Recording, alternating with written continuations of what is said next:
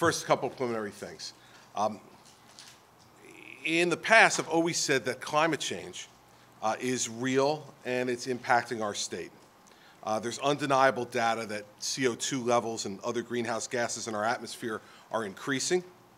Decade average temperatures have been rising, and temperature changes are affecting weather patterns in our climate. In order to best deal with climate change, we have to understand its causes, and that was the root of the question that I was asking at the time of my town hall meeting that's gotten a lot of attention. So in the last number of months since that time, I've taken some time to develop a better understanding of the role that humans play in global warming and what impact human activity has on our climate. In the last few months, I've sat down with experts both inside the government and outside the administration in academia and other places to discuss the issue in depth. I've also done some reading on my own on the topic as well. I'm certainly not a scientist, which is the first problem, and so I can't claim to fully understand all of this, certainly not after just a few months of study. But when you have over 90% of the world's scientists who have studied this stating that climate change is occurring and that humans play a contributing role, it's time to defer to the experts. So climate science is complex, though, and we're just beginning to have a fuller understanding of humans' role in all this. But we know enough to know that we are at least a part of the problem. So looking forward, we need to work to put policies in place that get at reducing those contributing factors. Now, after extensive review with the DEP and others in my administration, our analysis of the Regional Greenhouse Gas Initiative, or RGGI, reveals that this program is not effective in reducing greenhouse gases and is unlikely to be in the future. First, RGGI allowances were never expensive enough to change behavior as they were intended to and ultimately fuel different choices. When RGGI began, the industry projected that the cost of allowances would eventually be as high as $20 to $30 a ton compared to the current price of less than $2 per ton, at which point the cost would have been sufficient to affect the decision of energy producers to choose lower carbon fuels or more efficient production technologies. This is not the case. It has not happened. And trends indicate the cost of the allowance will continue to be at the floor reserve price, and there will be no significant secondary market for allowances. In other words, the whole system is not working as it was intended to work. It's a failure. Second, New Jersey's carbon emissions, from a report the DEP will release today, are already below the goals for 2020 set out in New Jersey's Global Warming Response Act, the legislation that permitted the state to participate in RGGI. According to this most recent report, which was conducted before RGGI was implemented, greenhouse gas emissions are down in New Jersey. Reduced emissions have been due to the increased use of natural gas and the decreased use of coal. We're seeing that the market, and not RGGI, has created incentives to reduce the use of carbon-based fuels.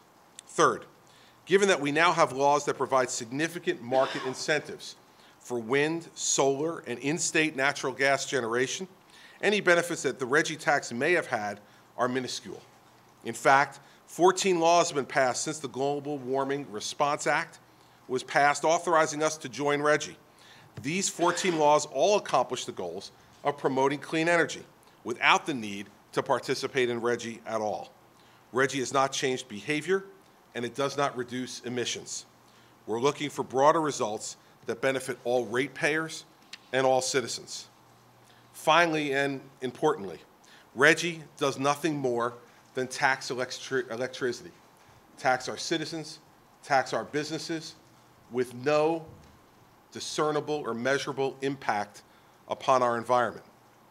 And because states such as Pennsylvania are not RGGI members, it's just possible that by making the cap too stringent, clean New Jersey plants would be forced to close, only to be replaced by power from dirty Pennsylvania coal plants. It doesn't make any sense, environmentally or economically, and the continuation of this tax makes no sense for my efforts and the Lieutenant Governor's continued efforts to make New Jersey a more business-friendly environment and a place where private sector jobs can continue to be created. So, we will withdraw from RGGI in an orderly fashion by year's end. This also corresponds with the end of the first compliance period, when compliance entities must true up. match their allowances to their admissions. By giving them this notice, we are confident that the market and the participants will be able to adjust to our withdrawal from RGGI. So, be clear, our commitment continues to combating climate change and looking for new, clean and cleaner energy sources for New Jersey. We're committed to putting in place policies that actively work to decrease greenhouse gas emissions and achieve the 22.5% renewable portfolio standard target by 2021. The future for New Jersey is in green energy, and already we've put in place policies to broaden our access to renewable sources of energy, cleaner natural gas generation, and ending our reliance on coal generation. And let me start there.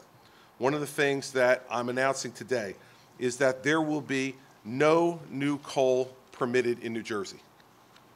From this day forward, any plans that anyone has regarding any type of coal-based generation of energy in New Jersey is over.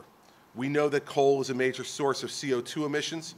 We will no longer accept coal as a new source of power in the state, and we will work to shut down older, dirtier, peaker, and intermediate plants that emit high greenhouse gases. We need to commit in New Jersey to making coal a part of our past. We're going to work to make New Jersey #1 in offshore wind production. Last year, I signed the Offshore Wind Economic Development Act to provide financial assistance and tax credits to businesses that construct manufacturing, assembly, and water access facilities that support offshore wind products. And the DEP has completed its first of its kind 2-year baseline study that identifies optimal sites for offshore wind turbines. This study, combined with the strong policies I've spoken about, is going to be instrumental in the has been instrumental rather in the Department of Interior, recognizing New Jersey in its Smart from the Start program as a wind energy area. That provides us the opportunity for expedited federal permitting in this area, and we're going to try to take advantage of it. We've joined with the federal government and other East Coast states to establish the Atlantic Offshore Wind Energy Consortium to promote commercial wind development on the Outer Continental Shelf. And we've accelerated the development of offshore wind projects by working closely with Interior and the Bureau of Ocean Energy Management, Regulation, and Enforcement to speed implementation of 1,100 megawatts of wind turbines. Since the call for interest last month, we will be receiving applications for more than 3,000 megawatts of projects within the next 2 weeks. So the interest in New Jersey and wind power is significant because of the laws that this administration has helped to put into place, and we're going to continue to pursue that. Second, we're going to go further with solar energy. Last year, I signed legislation exempting solar projects from certain land use restrictions, recognizing that solar energy development is an important land use that is protective of our environment. Currently, 9,000 solar photovoltaic projects totaling over 330 megawatts are in use statewide as of April 30th of this year. We're focusing on expanding solar on brownfields and landfills. We talked about this during the campaign. We believe we can reap dual environmental and economic benefits by promoting remediation of sites otherwise lacking in value and returning them to beneficial use. Specifically, the Meadowlands Commission has now rezoned significant portions of the closed landfill sites in the Meadowlands for use as solar fields. This is exactly the type of thing we talked about in the campaign, and I'm happy that the Meadowlands Commission has moved forward with the rezoning, and now we can work towards increasing solar energy in the Meadowlands. Solar is increasing, as you know, both in the residential and commercial sectors, and that trend is likely to continue with the reduction in solar installation costs and the expectation of continued technological advancements in solar. Next, we're encouraging in-state energy generation, which is cleaner. We joined the legislature in a bipartisan fashion to create the LCAP program to encourage the construction of natural gas power plants within New Jersey dedicated to serving New Jersey customers. This program will bring new generation into the state and safeguard electric reliability and reduce New Jersey's dependence on environmentally harmful coal resources from both inside and outside of our state. This is going to provide a mechanism for up to 2,000 new megawatts of generation. Awards were given to 3 strategically located natural gas projects. We've appealed the FERC ruling that says that we can't move forward with this. And separately, the BPU is proceeding to expand our in-state natural gas generation on their own. 78% of New Jersey's electric resources come from in-state sources. And more than half of our electricity is carbon-free, coming from either nuclear or renewable sources. And part of our long-term plan will look to see whether additional nuclear units in the state make sense as well. The 22% of electricity we do import accounts for 50% of New Jersey's carbon emissions, which is why our focus is on homegrown generation and going after power plants that are outside of New Jersey and polluting our state. Like the Pennsylvania coal-fired plants, we're battling under Section 126 for the Portland, Pennsylvania plant, and in court for 4 Western Pennsylvania plants, which are polluting the environment here in New Jersey. Lastly, it's this administration's belief that the cleanest energy is the energy that you don't use. And the state has to lead in terms of conservation. And so we're going to lead by example on energy efficiency. And I have established today a State Energy Savings Initiative Oversight Committee, which will be chaired by the Treasurer and by Commissioner Martin. And they are going to design a framework for a successful program that will take the New Jersey Energy Savings Improvement Programs Act, which enables the state to improve facilities, thereby lowering operating costs without upfront capital costs. The cost savings of the energy improvement measures would pay for the capital improvements and provide additional savings to the state in terms of lower utility bills, and just as importantly, reduce the state's use of energy and reduce the effect that the use of that energy has on our environment. And we see that this is happening already on a large scale at the Empire State Building. They began renovations last summer, expected to reduce their energy use by 38% a year by 2013, at an annual savings of $4.4 million. And by reducing energy use, the retrofit plan envisions cutting down the pollution the Empire State Building produces by 105,000 metric tons of carbon dioxide emissions a year. New Jersey is going to strive to bring the same type of energy efficiencies to our public buildings through this oversight committee that we're establishing and the utilization of existing legislation and statutes in the state. So we remain completely committed to the idea that we have as a responsibility as a state to make the environment of our state and of the world better. We have an obligation to reduce our greenhouse gas emissions, and we're going to do it in the concrete ways that I've laid out here today.